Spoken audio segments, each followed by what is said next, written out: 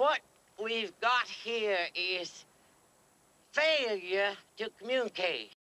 Say, kids, what time is it? Okay, gang, let's...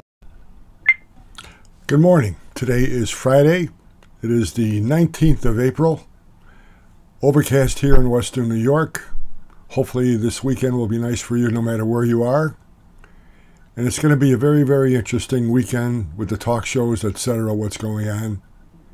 It's been a very, very interesting week. You've seen protests all over the country on college campuses. Now, behind me here, there's a poster. It's 250 images of the baby boomer generation. You find that at howdyboomy.com. And there's images of demonstrations all across the country on college campuses back in the 60s. That was a big deal then because they were demonstrating against Vietnam, whatever. And it's a little bit different than what's going on now and the way it was handled. I'll give you an example. Being a graduate of the University of Notre Dame, it was an honor to walk up the stairs of the building that housed the Golden Dome. That's the administration building. You cannot walk up and down those stairs unless you're a graduate. Well, in that building are the administration offices. And during my tenure there, Dow Chemical Corporation came into those offices to recruit for potential employees. Now, Dow Chemical also made napalm, which was used in the Vietnam War. And all kinds of students showed up at the administration building, blocking the entrance to Dow Chemical's people there, trying to recruit Notre Dame graduates because they didn't like the fact that Dow Chemical was making napalm. They denied fellow students access to interviews for Dow Chemical.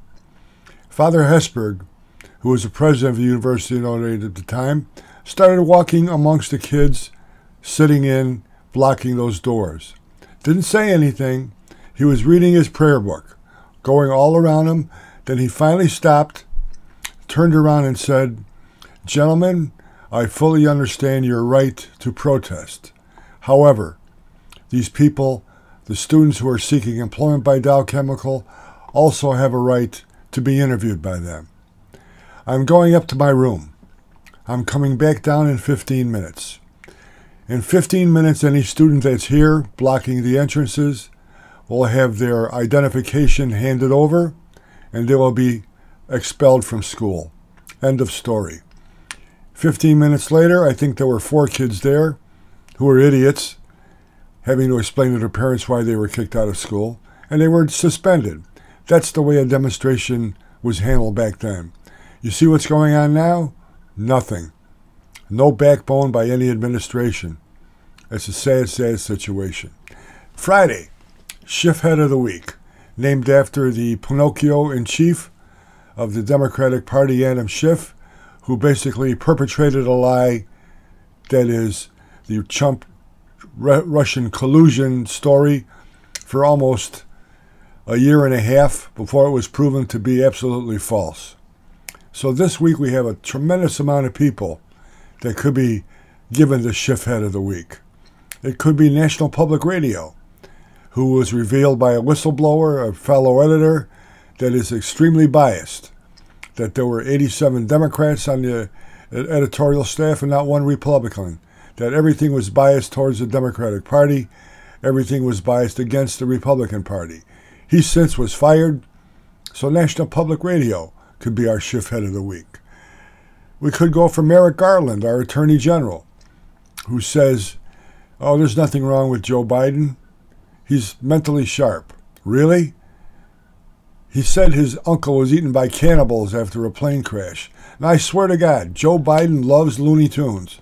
Because I know Yosemite Sam put Bugs Bunny in a cauldron when he caught him in the jungle and he was going to cook him. I swear, Joe Biden loves Looney Tunes.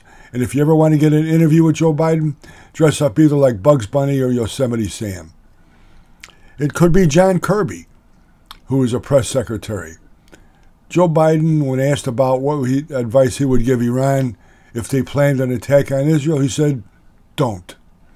So John Kirby figures out it worked. He was asked about that. He said the word "don't" was all successful. Well, it wasn't, John.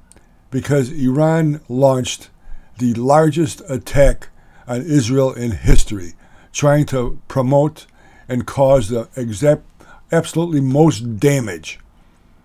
Did not work. They did. They're lucky that the defense systems that Israel has in place worked. But we're going to go with, I think, the one who's been lying since her tenure, Karine Jean-Pierre, the press secretary. She said that gas prices are well below what they were a year ago, and this administration is doing a fantastic job. Well, the gas prices now are $3.62 a gallon average nationwide.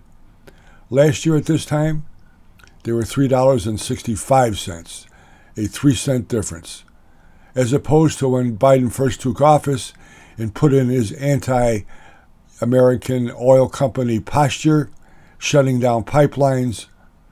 They got to $5.01. So she thinks that going down by 3 cents, which makes the gas price nearly 60% higher than it was when Donald Trump was president of the United States, is a success for the Biden administration. That's how they play with numbers.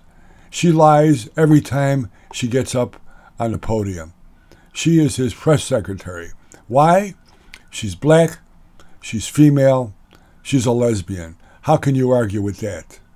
Not competent that she fix all of the gender-affirming status that the Biden administration wants because they want to show they're open-minded. Forget competence. Jean-Pierre, our Schiffhead of the week. Have a great weekend, ladies and gentlemen. I hope everything brings joy and happiness to you. Watch the Howdy Boomy show, the Howdy Boomy podcast on YouTube. Just punch in into your computer, the Howdy Boomy show. Truth, justice, the American way. God bless you. God bless the United States of America.